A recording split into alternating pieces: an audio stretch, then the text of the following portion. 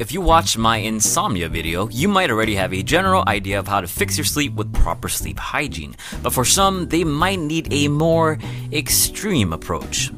What if I told you that if you want to fall asleep faster, sleep better, and sleep longer, then you first have to sleep less? This is the premise of the aptly named sleep restriction therapy. Used by professionals to treat some of the most extreme cases of insomnia, the goal is to deprive a person time in bed in order to improve sleep efficiency. And with results indicating twice the effectiveness of other sleep hygiene therapies, sleep restriction therapy most definitely has a solid track record to back up its recommendation. So how does it work, and should you give it a shot?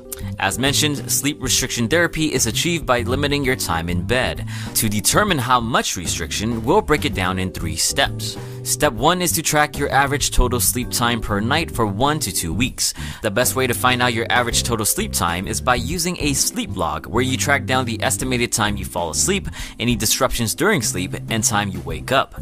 This will give you an idea of how much actual sleep you get per night. The next step is where the restriction comes in. You're now only allowed to be in your bed for as long as your average total sleep time you calculated in step 1.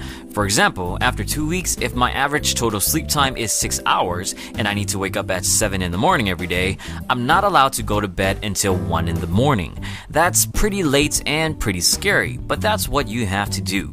You're not allowed to stay in bed for more than 6 hours. However, if you get less than 4.5 hours of sleep per night, then the lowest restriction of time in bed for you should be 5 hours. Oh, and no naps. Do this for the next week while still keeping a sleep log, because we need to know your new average total sleep time with the restriction. Now in step 3, we're going to find out if we should remove or add time allowed in bed. To do so, we need to determine your sleep efficiency, which is your new average total sleep time divided by the amount of time in bed.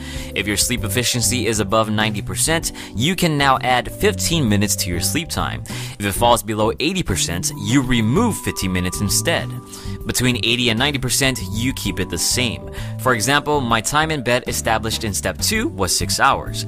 After looking at my log, I find out that now my average total sleep time is 5.5 hours. Convert this to minutes, which is 360 and 330 respectively, plug it into the sleep efficiency equation, and we get 92%, meaning I can go to bed 15 minutes earlier. However, if I only get 4.5 hours of sleep, my sleep efficiency is only 75%. Unlucky me, that means I now go to sleep at 1:15. Repeat these steps every week and either add, remove, or keep the same time for each week until you finally find the sweet spot that works for you. It all might sound pretty simple to follow, but actually doing it can be pretty tough. In some cases, you're sleeping very few hours each night, which can have a very difficult impact to your time awake. We're talking about extreme fatigue, reduced motivation, and you might even get some gnarly headaches. But do note that if you're able to get past this initial hump, then the studies say there's a good chance that your sleep problems will get much better. For people though that suffer from other disorders such as bipolar and sleepwalking, you might want to avoid this strategy since lack of sleep has shown to make those disorders much worse. For everyone else, before even attempting sleep restriction, you should try the less extreme methods mentioned in my insomnia video first. Only if those methods do not work should you consider sleep restriction therapy. Even then, definitely talk to your healthcare provider first before moving forward.